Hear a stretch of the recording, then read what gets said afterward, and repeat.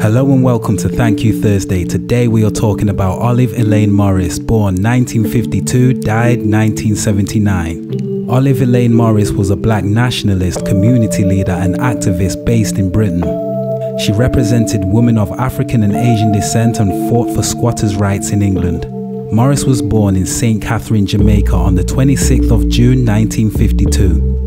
Her mother was Doris Lewina, a factory shop steward, and her father was Vincent Nathaniel Morris, a forklift driver.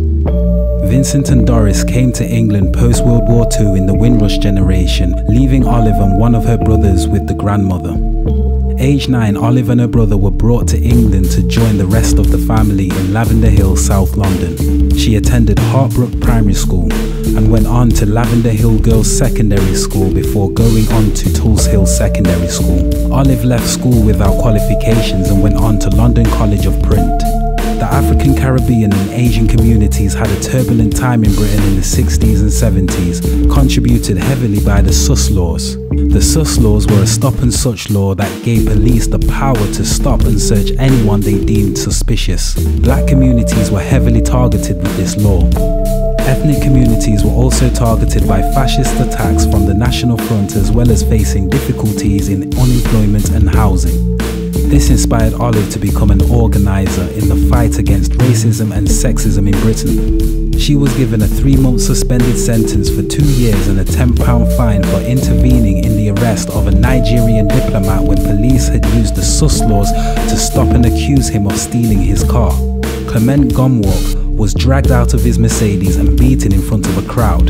During this event, Olive was beaten beyond recognition by the police. The London police forced her to strip and threatened to rape her while she was in custody. She was charged with assaulting a police officer and possession of a dangerous weapon.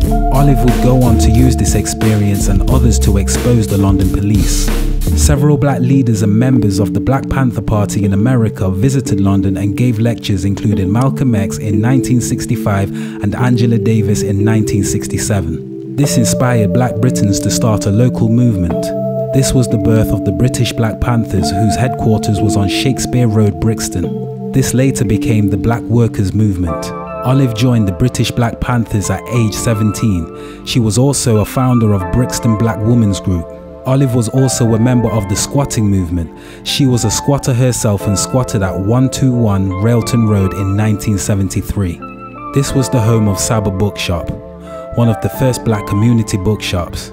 It was also an organizing center for BASH, which was a community group which stood for Blacks Against State Harassment.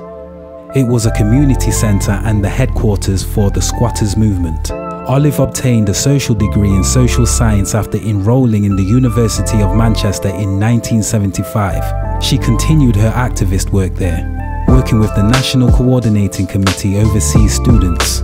She also founded the Manchester Black Women's Cooperative and Black Women's Mutual Aid Group. Olive also established a supplementary school after she had campaigned with black parents for better education provisions. She gained the opportunity to visit China, where she wrote an article named A Sister's Visit to China in 1977. It was published in Speak Out newsletter and touched upon self-help, community struggle and anti-imperialist struggles. On Olive's return to Brixton, she became a founding member of the Organization for Women of African and Asian Descent in 1978. She also edited the organization's magazine called Forward.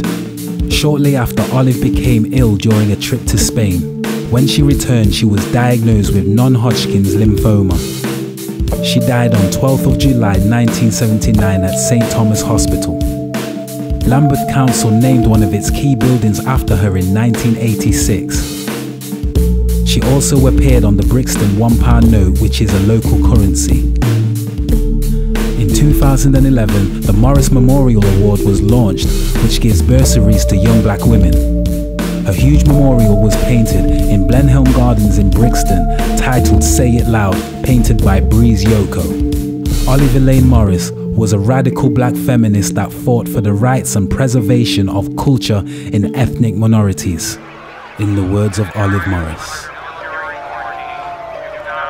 "Black women, fight now for the future of your kids." suffering. Fight police brutality. My heart will always be in Brixton.